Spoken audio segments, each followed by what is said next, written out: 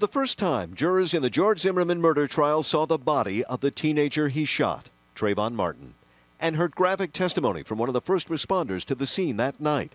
Did you attempt to see if Trayvon Martin was still alive? Yes, sir. I attempted to get his pulse, sir. Did you detect a pulse on Trayvon Martin? No, sir, I did not. Sergeant Anthony Raimondo and another officer attempted CPR on the 17-year-old. I breathed for Mr. Martin, or I tried to, sir. What was your role in that, the CPR attempts on Trayvon Martin? I was doing breaths, sir. In the courtroom, Martin's mother sat stoically listening to the last moments of her son's life. Earlier in the day, when the jury was out of the courtroom, the defense and the prosecution fought over phone calls.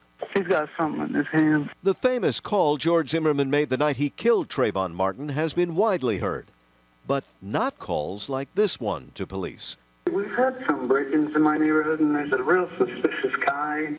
Police records show Zimmerman made dozens of phone calls over the years reporting things he found suspicious. Something's wrong with him. The state wants to introduce 6 from the last 6 months prior to the fatal night, including one where he repeats a now well-known line. They always get away. They always get away. Prosecutors want to show Zimmerman is becoming increasingly frustrated over seeing people he perceived as suspicious eluding police. The state contends Zimmerman followed 17-year-old Trayvon Martin to make sure this time he wouldn't get away.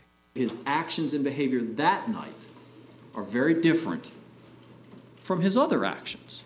The defense says any calls Zimmerman made prior to that night are irrelevant. They're going to be asking this jury to make a quantum leap from good, responsible citizen behavior to seething anger.